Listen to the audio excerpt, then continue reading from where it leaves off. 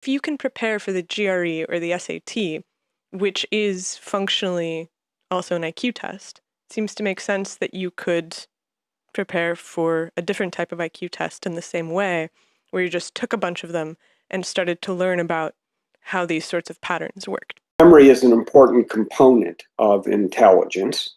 Let's think about your memory. Do you have a good memory, and can you improve your memory? So if I shuffle a deck of cards and I hand it to you and I say, look at each card and memorize the order. So you have 52 cards randomly shuffled. You're going to memorize the order. And you will be able to go so far. And then I'll say, all right, I want you to go home and practice this for a month. And let's come back and we'll do it again. Is your memory going to be better? Probably. Now I'll say, okay, now I'm going to give you 2 decks shuffled together.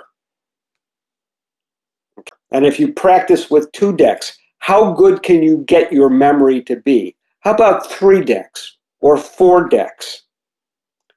Is there going to be a limit to how much practice is going to improve your memory?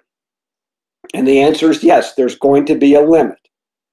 And if you come across a person that after the same amount of practice can remember 2 or 3 times further than you are, what do you conclude from that?